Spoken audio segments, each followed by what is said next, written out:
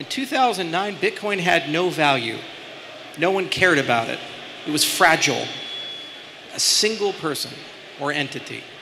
The hash rate would double or triple in a day. When they went on vacation, stopped mining, it would drop dramatically. See how fragile that is. And look at it today. I was in Mongolia not too long ago. Camel herder had it. Think about that. You go to Dubai, you have a king say, we need to make some regulation about that. You have a nation state adopt it. That's incredible. A religion, actually to the Central African Republic. This guy knows. 44 central banks were invited to El Salvador to have that conversation. And that's just the beginning. 10 years ago, we were talking about, God, how do we get PayPal to talk about us? Man, it would be so great if, like, Larry Page said something. Boy, it'd be really cool if Bill Gates mentioned something. Well, lo and behold, everybody loves Bitcoin and no one likes Bill Gates. I think we won.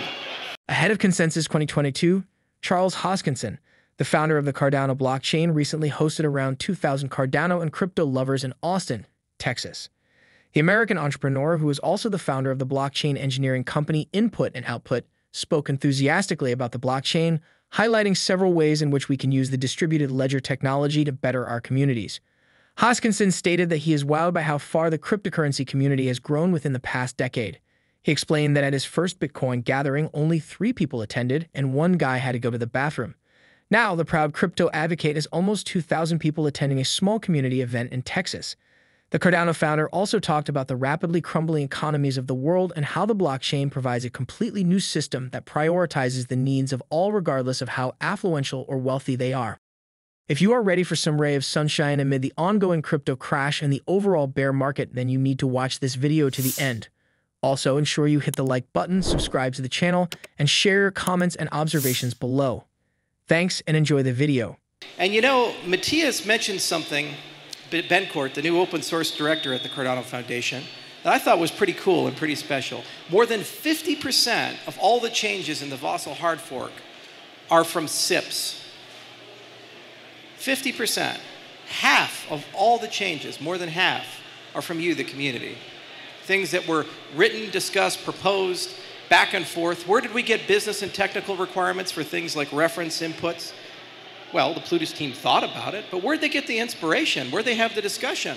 From the Cardano DeFi Alliance, from dApp developers, from the Ergo community, from people all about industry. That's how it should work, right? That's decentralization. I just did an interview with Ledger. ADA's coming to Ledger Live. Some people like that.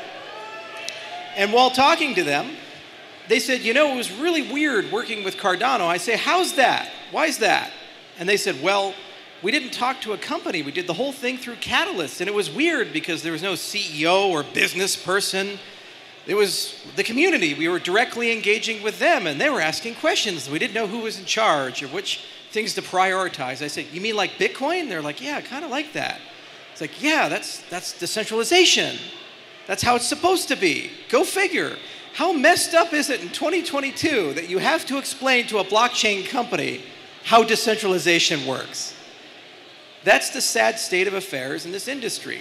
That's another reason why we came here to Consensus.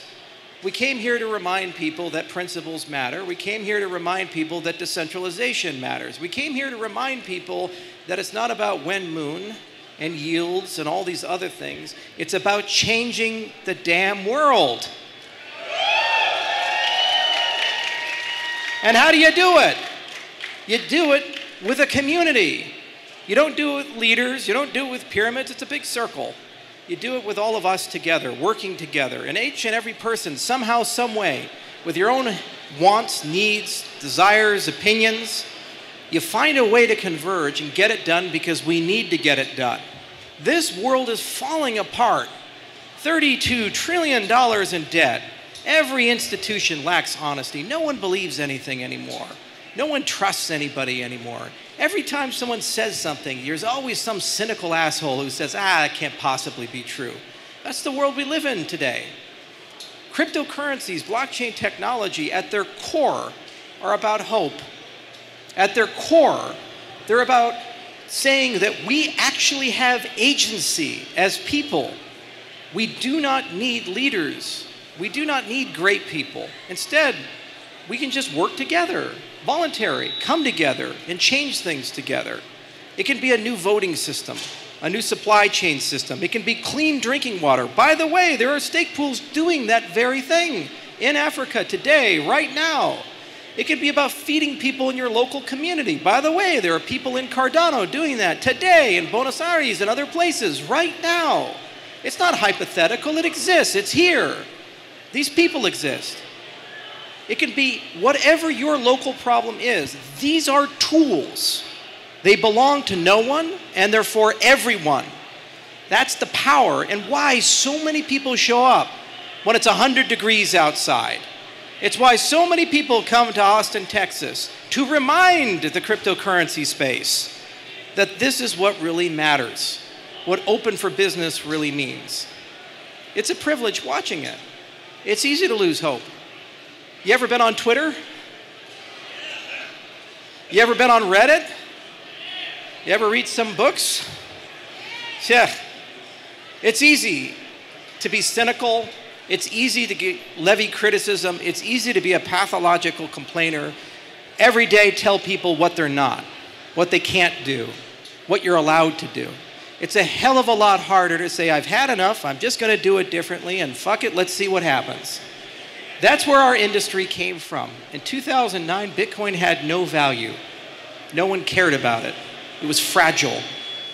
A single person or entity. The hash rate would double or triple in a day. When they went on vacation, stopped mining, it would drop dramatically.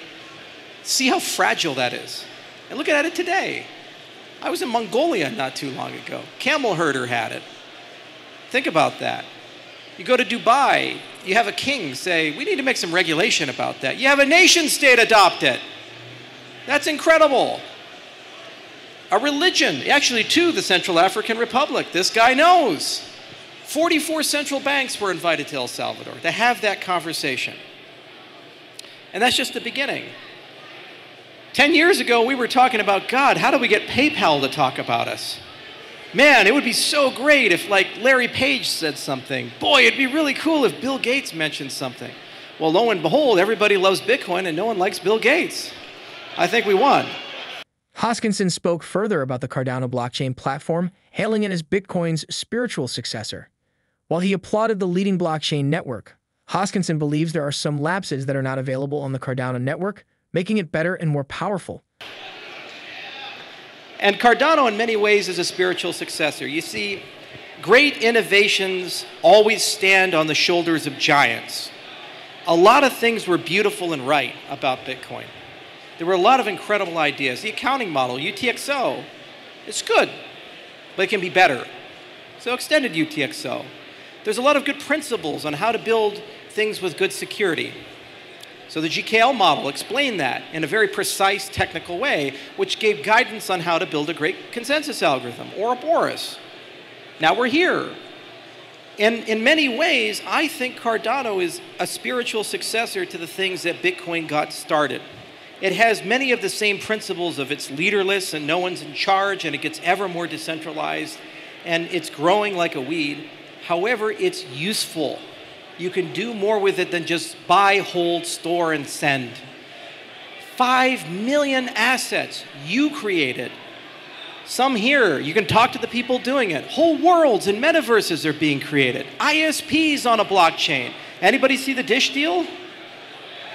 Think about that, 22 million people, and that's small from where we're going. A nation state has entrusted this ecosystem to the credentials of its youth, the K through 12. Think about that. And that's just the beginning. The real value comes from you. Every person in this audience. You're the ones who on this technology will build the next Microsofts and Googles and Apples. The difference is instead of don't be evil, it'll be can't be evil. They'll be fair. We hear a lot of political words like equity, fairness, equality. Oh, we need everyone to be equal. These things. Have we ever constructed in history a social system where that's the case?